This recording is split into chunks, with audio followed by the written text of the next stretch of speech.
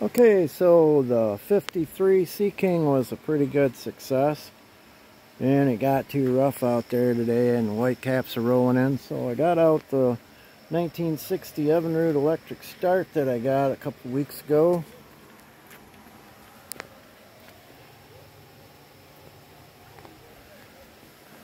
And I went to give it a pull and she was resisting like crazy.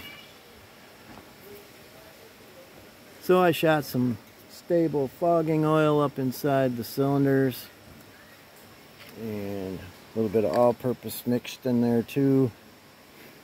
Waited a while, tried moving the flywheel by hand, nothing much, so I took the head right off, soaked her down good, and then I took a chunk of soft pine.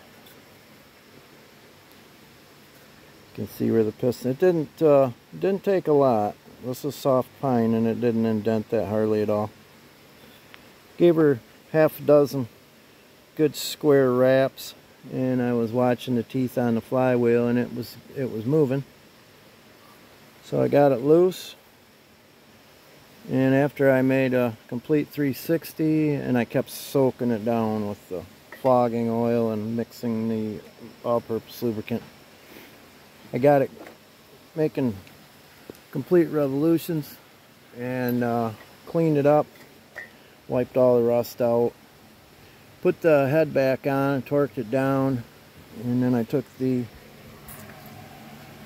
compression gauge, tested both cylinders at 105 after having it all apart. So the next step was to test the spark. Had no spark. I opened it up.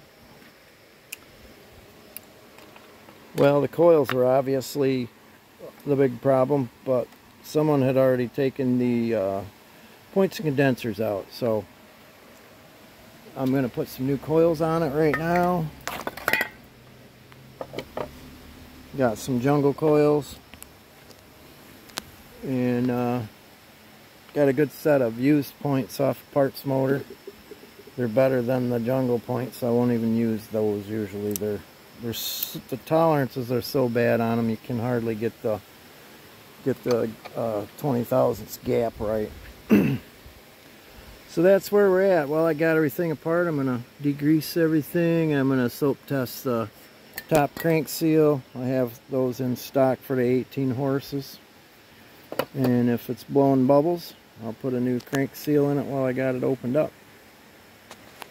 Stay tuned. 1960 Evinrude 18 horse electric start. Awesome. Thanks for watching.